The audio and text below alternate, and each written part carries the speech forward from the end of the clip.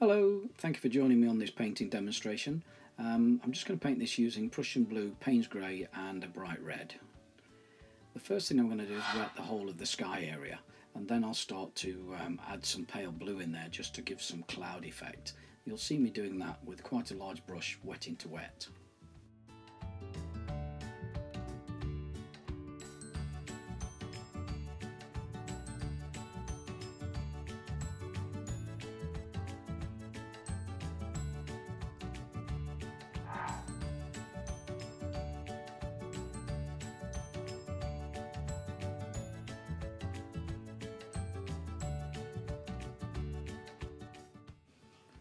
The sky is looking quite effective now, but I do want to paint a moon in there.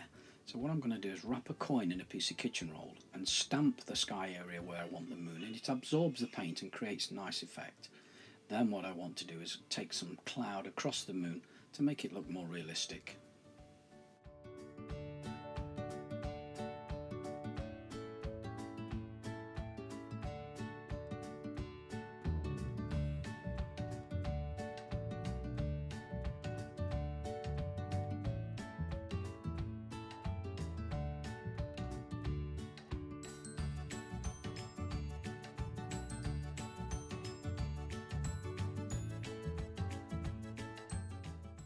We're using a wetting to wet technique. I'm adding some trees to that horizon line, but I do want to leave a space for the eye to go through, so I'm not going to add any trees into this area here. But on this side, same as the other side, very pale blue. I'm going to use also a darker paint to put a little more interest and depth into that horizon line. There we go, slightly darker, it just adds a little bit more detail.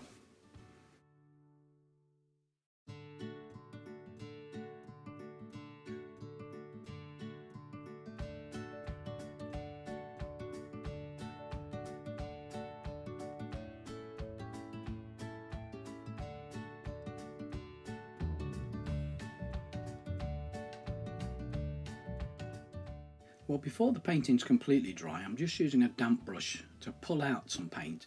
It absorbs like a sponge again and allows me to create some quite bright trees in the distance.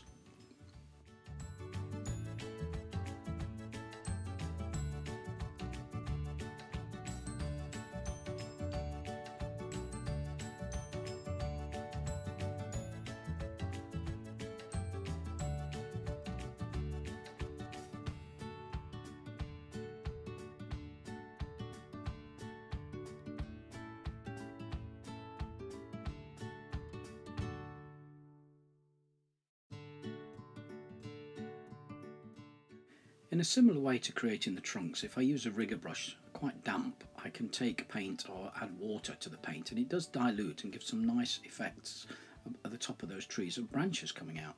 Likewise, I can just use a rigger brush to create small, very thin vertical lines.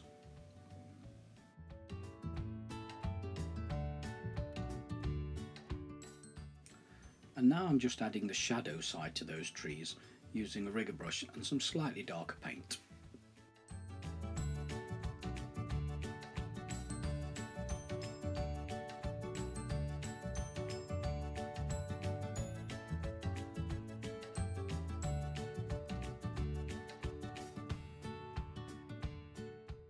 And then using the rigger brush with a little dark paint on to create some dark branches and some tall thin trees way in the distance.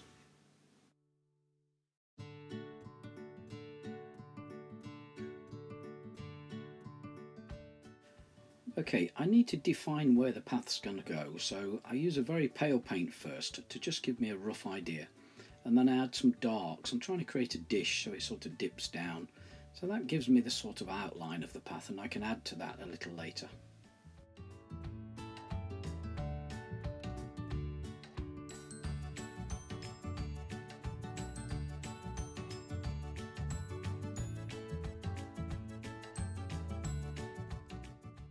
Now I'm using a medium strength paint just to fill in the land either side. You'll see me add quite a lot of dark in there as well. This really does emphasise and highlight the path as it cuts through this land.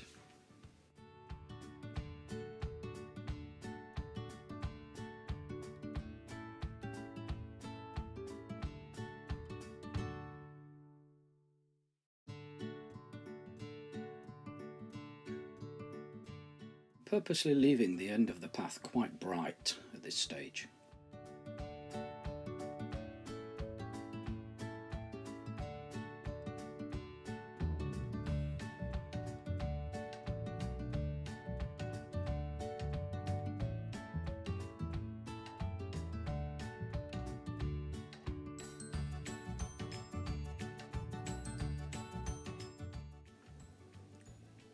This is quite strange really. What I'm doing now is I want to put into the painting towards this front edge some very large trees. Now they'll be quite wide.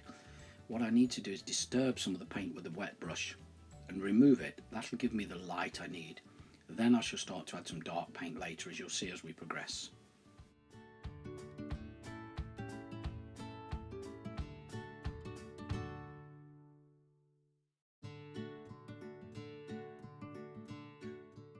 And now it's beginning to get quite light, and that's a great base from which I can now start to add some real dark paint to the outsides.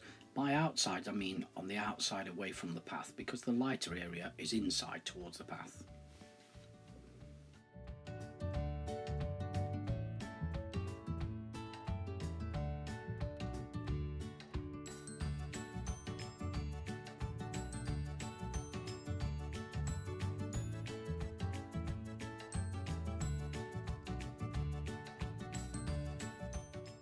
Okay, I'm using now quite a dark paint and just touching it into the wet tree. What that'll do is to run down and allow it to join in properly rather than just be planted on the side. Same on the other side. Now I'm running these dark branches right across that light area in the painting, so it really makes it quite dramatic.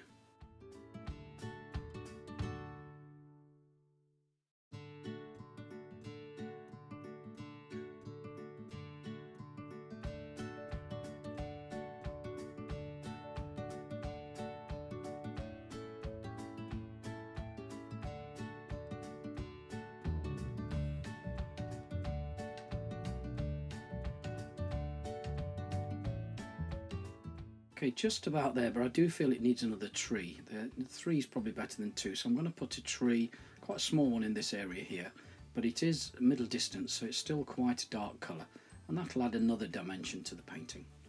And then I'll use the rigger brush again just to add a few branches.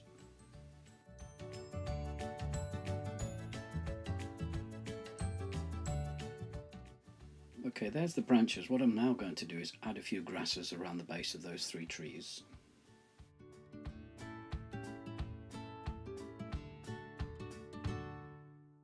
I want to add something into this area. I've decided to put a couple of people in there, so here we go. It's quite a cold winter's day or evening, so I think they ought to have some quite big coats. One person taller than the other. I normally paint people quite simple in a landscape, and this is no different. I'm just going to paint long thin legs, and then I'll pop some shadows in. And in this monochrome painting I've decided to add a little bit of red, so the lady's got a red coat on this time.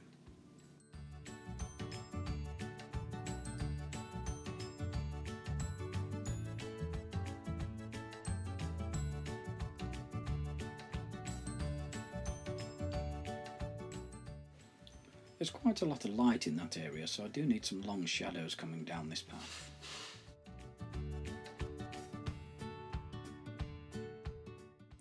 I think they look a little lonely, so I've decided to add a little dog.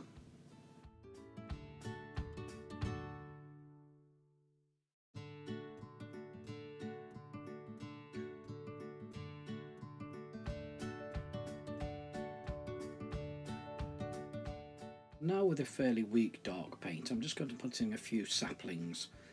It adds a little bit more detail, but it does look effective in that middle distance behind those large trees.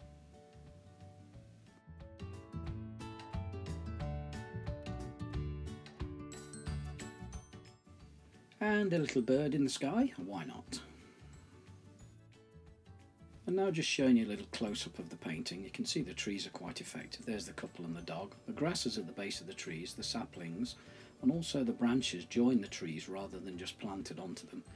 Dark branches against the light background look really dramatic, and the light trees in the distance. Well, thank you for watching. Hope you enjoyed that demonstration, and hopefully we'll see you again soon. Bye for now.